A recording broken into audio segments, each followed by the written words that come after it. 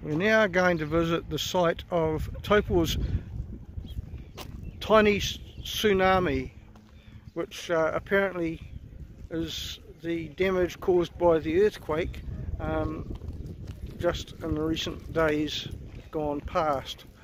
This is a popular place we used to go swimming, where the lake shelves down very quickly at a 45-degree angle into fairly deep water. And apparently it is now been taken away by the earthquake. There are some cracks in the land where I don't know what's happened, but I can't see any just at the moment. Oh, here's some little cracks where the earthquake or the tsunami has caused this damage.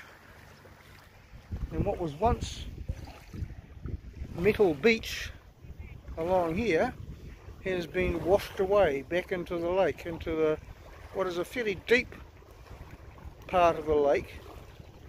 So it's basically just the wave has come up, or seems to have come up, and it's pulled all the earth and some of the sand down into what used to be a very deep area of the lake. Nothing special, but that's where it is. This is where we used to go and lie on the beach just out here and dive off into the water. No longer though. This is a pumice line which shows the extent to which the wave washed up onto the shore, bringing pumice along with it. So here we see the pumice has been left in a contour line. As you can see, probably 30 metres away from the lake itself.